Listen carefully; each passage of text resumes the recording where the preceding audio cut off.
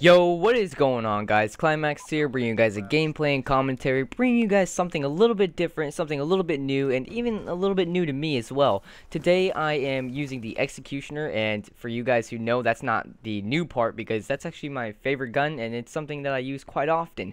So, yeah, the new part is actually the fact that I'm playing some free-for-all. I've never really played free-for-all all too much, and especially I've never really played free-for-all when using the Executioner. So I decided I was up for the challenge, and as you can see, I'm playing free-for-all on the map Raid, and this map actually allowed me a couple times to actually get right behind the enemy and flank them, and I would have the advantage when using this weapon, because for those who know the Executioner, you obviously have to be relatively close to the person, that way you could get the drop on them.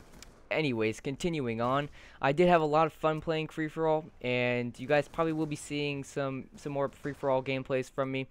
The only downside is actually yesterday I was playing free-for-all, and I had actually gotten a really good gameplay, and it was probably, I believe, 30 and 4.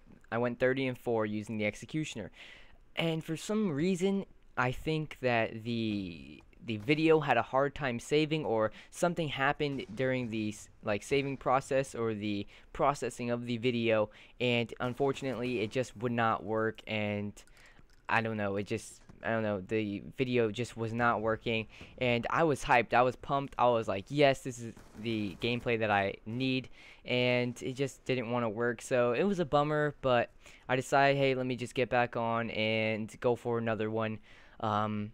So yeah, but let me know if you guys want me to use some other guns. I don't know, I usually like a gun that has a challenge to it, so maybe think of something that is, relatively challenging, especially within a free-for-all scenario.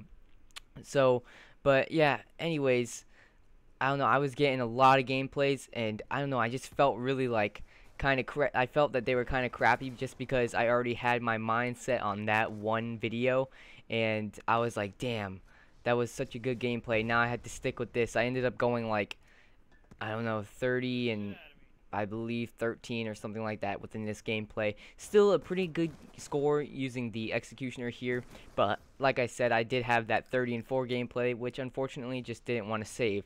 But anyways, on this road to a free-for-all gameplay, I had actually come across a really funny situation, and it actually happened to me. So this is a pretty funny story, and I'll probably be uploading the video of it, and it was probably one of the biggest fails of my life on Call of Duty.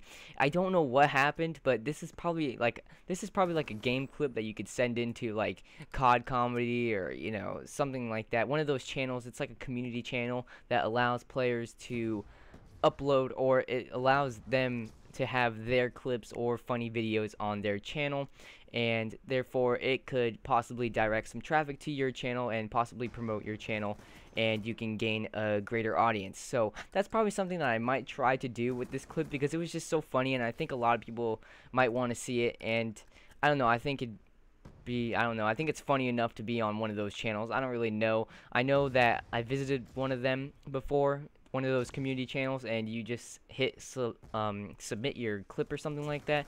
So I'll probably just do that. And actually what it was is, I was playing free-for-all on the map Hijacked. I was actually trying to go for a sniping gameplay, or a quick scoping free-for-all gameplay, because I've actually never really done one of those before, and I got pretty close, but I just could not get the win.